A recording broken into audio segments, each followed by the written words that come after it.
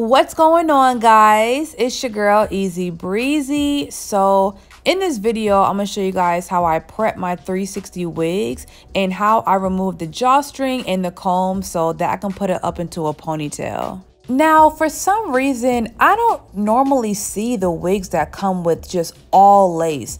Like nowadays, they come with the drawstring and the combs on the back, but to put it up into a ponytail, you can't really have that stuff in the wig or you're gonna see it and it's not going to stick properly on the glue. So I take a straight razor. This brand is Annie's, or you can really use any straight razor that you find at the beauty supply store, and use this to carefully remove the drawstring. Now, if you don't take your time on this, you will put a hole through the lace. All right, cool. So now that we removed the drawstring and the combs from the back of the wig, now we can start plucking. And this is not just the hairline. This is like the entire perimeter of the wig. So get comfortable.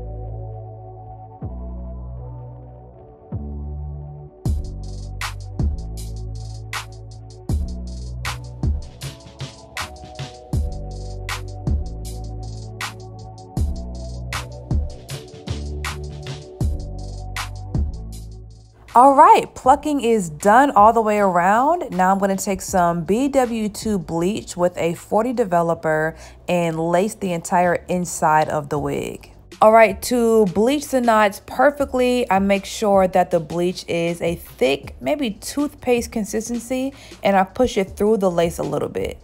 I'm probably going to leave this on for 15 to 20 minutes or just until the knots turn blonde. Then I'm going to tint it with either makeup or lace tint spray, and it's going to be ready.